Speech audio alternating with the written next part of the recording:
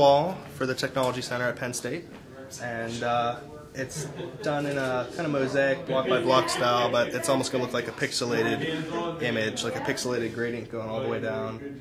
And eventually when we have that laid out, we're going to stencil in a binary code and the word technology down the side of it. So when that's done, it should look pretty nice.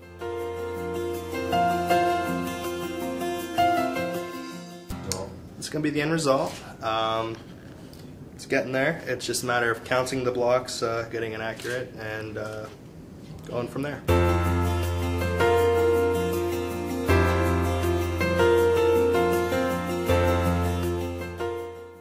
Okay, this concept, along with another wall, or two walls, was designed by Nicole Deemer, Judy McCormick, and Angela Zanke, based on some information that the folks from Penn State gave us as to what they thought they would like. We just embellished on it, added some flow to it, and they loved it, both walls. So here we are, putting the finishing touches and adding our expertise to color and form and technology.